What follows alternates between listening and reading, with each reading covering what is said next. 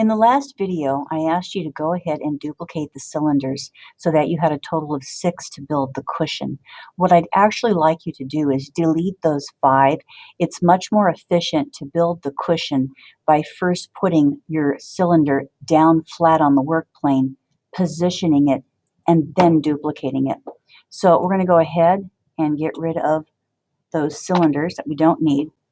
And what I've done here to help you build the cushion is I duplicated my chair and then removed the sides from it just so that I could leave the profile so that you could place your cylinders in a shape that mimics what you're seeing right here.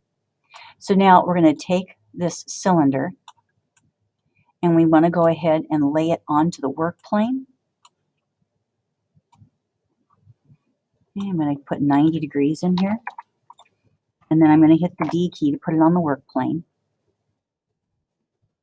And then I'm going to go ahead and kind of get this into position.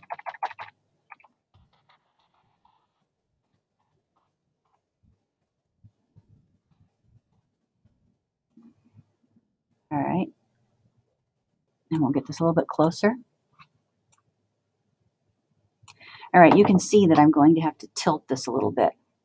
So I'm going to click here and I'm going to tilt so it kind of matches that contour. All right, now I have the benefit of having this extra model on my work plane and you don't have that. So you're at a little bit of a disadvantage. My suggestion is look at my model, and the best way to copy this is go ahead and get a piece of tracing paper and go ahead and trace these cylinders, then place your cylinders into position so that it kind of matches this, and then hold that tracing paper or typing paper up to your computer monitor and see if you have that shape. So I'm going to go ahead and try to make this. Once I get this into position like this, I'm going to go ahead and pull this up. And you can see I still need to do a little bit of a tilt more to match that. Let's see if we're out in front. Probably should go out in front a little bit more. All right, I'm going to adjust it again.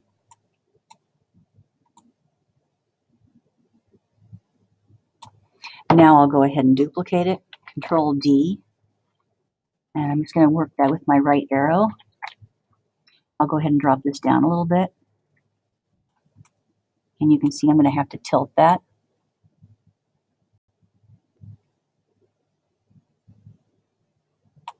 Drop this down a little bit. Duplicate. Go ahead and tilt. And pull this up a little bit. See how that looks? And there's a certain amount of overlap to the cushions.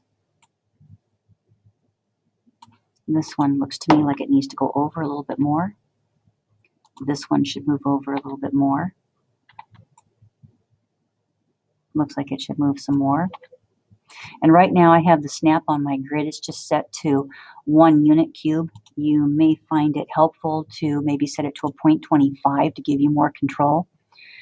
But I'm going to go ahead and duplicate this one.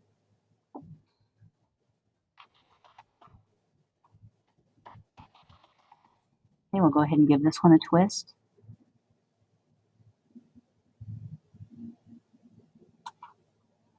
That one will need to be pulled up. Let's see how we're looking so far. It looks pretty good. Looks like a pretty good match. Go ahead and duplicate that again. Pull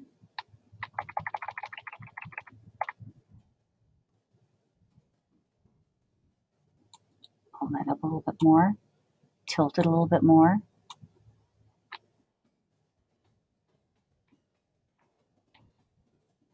See how that looks? That's not bad. All right, I'll do some more fine tuning. Duplicate. Let's see how that looks. That one will have to definitely come up a little bit more. We're going to go back a little bit.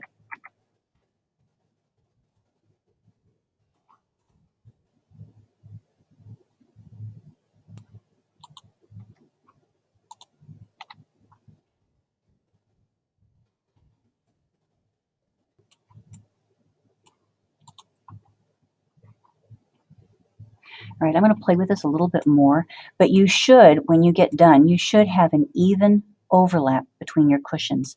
On this one, I've got quite a bit of overlap, but not enough up here, so I'm going to be adjusting these a little bit more. So maybe I'm going to pull this one back a little bit more, maybe pull it up a little bit, and I'm going to go ahead and keep playing with this until I get a contour that looks much like my original one.